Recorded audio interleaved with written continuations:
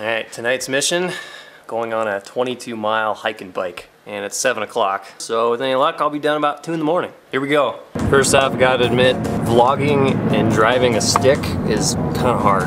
Maybe I shouldn't be doing this. This car, hold on.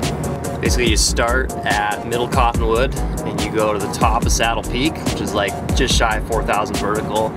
And then you run the ridge all the way down to the M.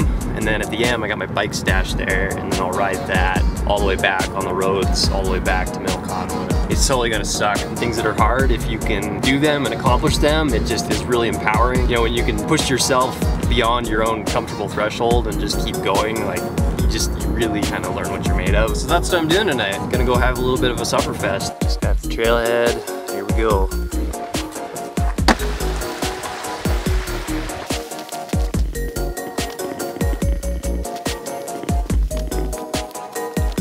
I'm 1/22nd of the way done.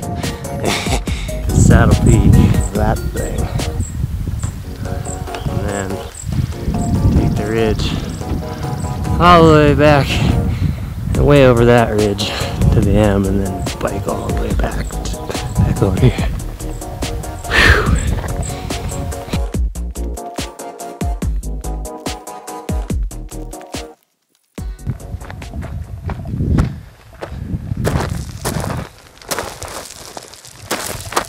You never trust the weather, man. They were calling for clear skies like all night and the rest of this week, so a little bit of lightning. Huh, well, have to keep an eye on the weather.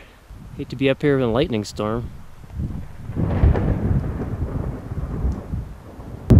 So I'm like 2 hours in, and there's lightning like right above me, and I'm like 500 feet from the top of Saddle Peak.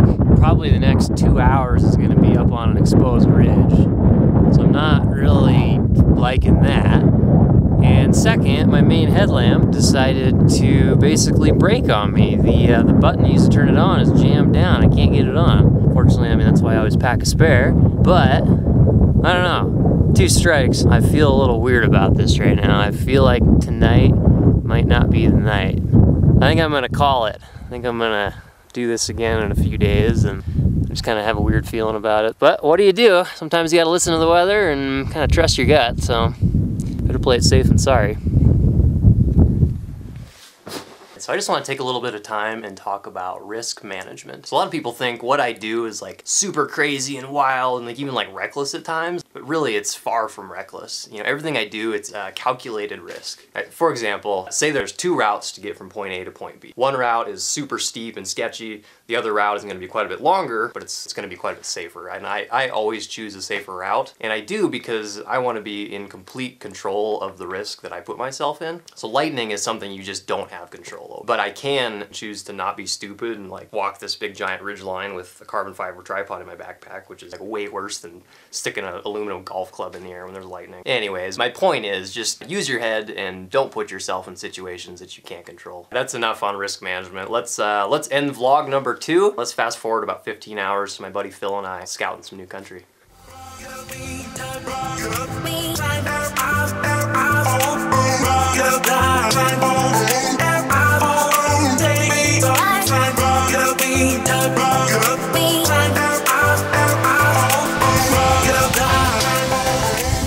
They don't have this in Chicago.